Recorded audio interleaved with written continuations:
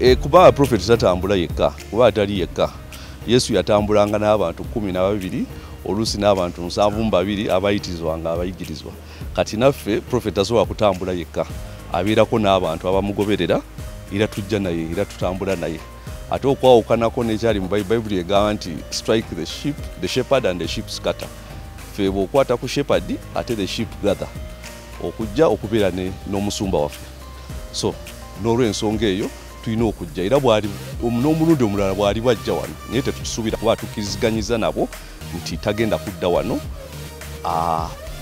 Ligo tiimu ye oba balooya be bagenda okujja wano, bapuliida be bagenda okujja baba babeetaaga. Kati baba balina omusango bamuvunaana tutegeere, naye kati ekyokujja okwewuuba wano buli olukedde tekigenda kubeerawo. Bapuliida be kabajje bakikoleko. My name is Simon Senyonga. I'm one of the legal representatives of Prophet Elvis Mbonye.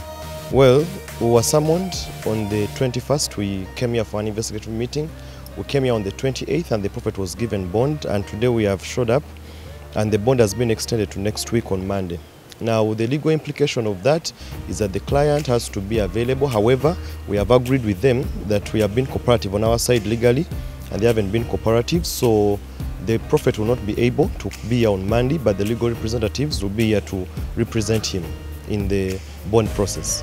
I think our collaboration was to the extent of the wording of the summon that were given. The summon we were given was for the Prophet to come here and help the police in that investigation and to also clarify whether those accounts were his.